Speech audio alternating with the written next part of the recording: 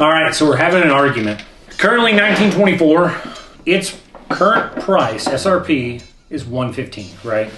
In our market, 120 roughly, right? We can pick it up around 150 bucks is what it's going for. Yes. High price on this, which has angered some people in the Chattanooga Bourbon Society, 120 bucks. We see this guy go for about 89 on average around here. 89 to 120. This one's 120, probably currently selling at 150. Okay, I got mine for 150. So my argument is, this is the best bottle for $50 to $60. Yes, I unfortunately, Ooh. Old Forester, 50 Whoa. or 60 bucks. This is the best bottle I could buy. Okay. 115, 120. When I can pick this up for the same price, you can kiss it. I'm picking this bottle up every time. Really? Yep. Is it strictly on the proof? No, I enjoy the flavor profile and enjoy the palate.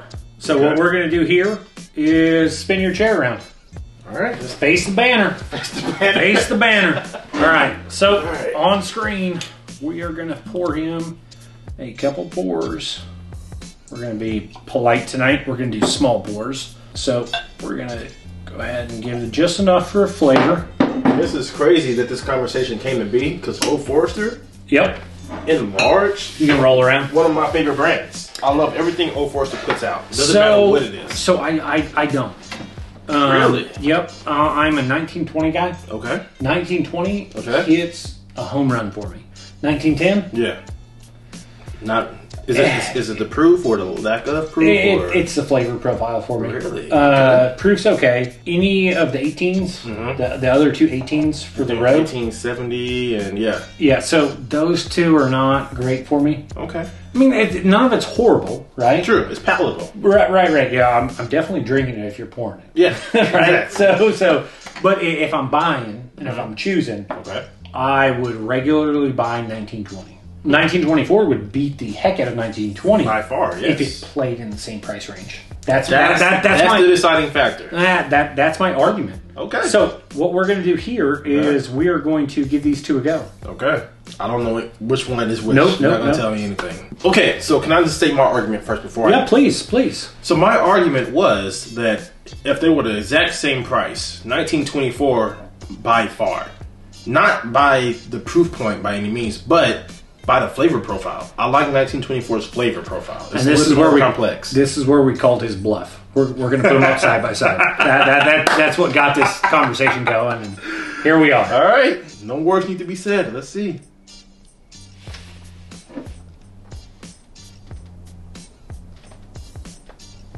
This one has a stronger nose. Okay.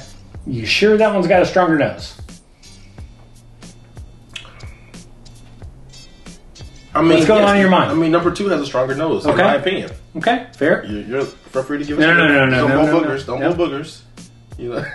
No, number two definitely has a stronger nose, in my opinion, on this blind. But also, I did just recently rinse these out.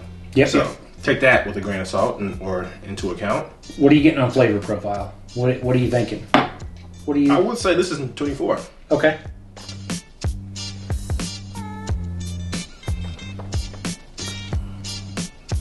Ooh. It's a hard game to play. It is. It's a very hard game to play. Side by side, they're both great. Okay. That's something we can't argue. These are both fantastic bottles. Absolutely. But if you had a shelf, you had a decision to make. The store owner side by side. The store owner's telling you can pick one. Which one are you choosing? And the reason I say 1924 because I just tried it last night. Okay. But funny enough, I had the single barrel staring at me in my face, right to my right. So I could have done this test last night when I got the 24. Okay. So this is last year's D&W Whiskey Society release.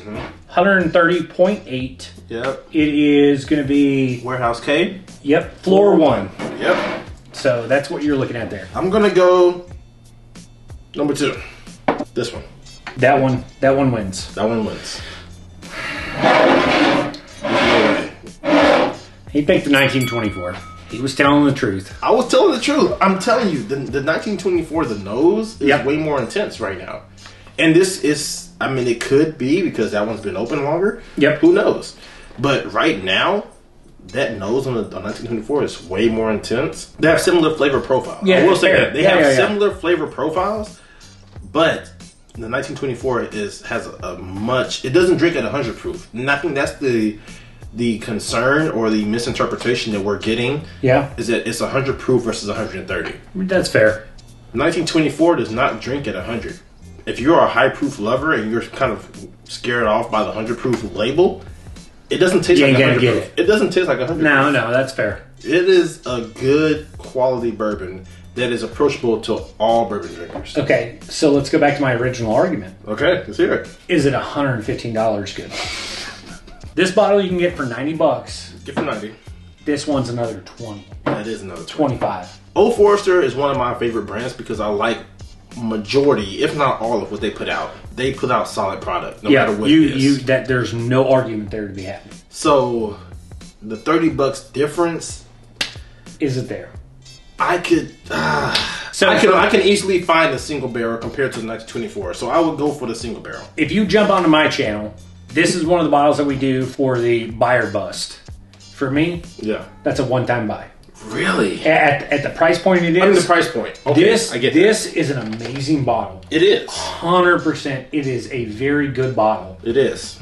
At the price point, I'm buying it once. I'm trying it. I get that. And I'm enjoying it, and I love it. For our market specifically, though, $150 range, you can get a Van Winkle 10-year. Yep. Old Rip Van Winkle 10-year for $150. This has got to come down. Old Forester, this has got to come down. $89, $90. Yes. I could pay that. If it's an $80, $90 bottle, I'm buying that all day, every day. I could pay that. I would much rather pay $60 for it. I'd much rather pay $60 for it all day long. Good luck with that one. yeah, fair. But it is enjoyable. If you guys have the chance to pick one up, I'd suggest it at least once. If you can't get a pour, absolutely, this bottle is definitely worth a snag to at least have one on the shelf. At least once. Yep. It's an enjoyable bottle, man. I'm trying absolutely. To tell you. Yeah, it is. It's the argument of the price point. It's the argument of, is it worth my wallet? Is it worth my shelf space? If you had this before, please comment below. Let us know what you actually think of it. I enjoy it, not as much as this guy, but I do enjoy it. So let us know. We appreciate you guys. Cheers. Cheers. You guys have a good night.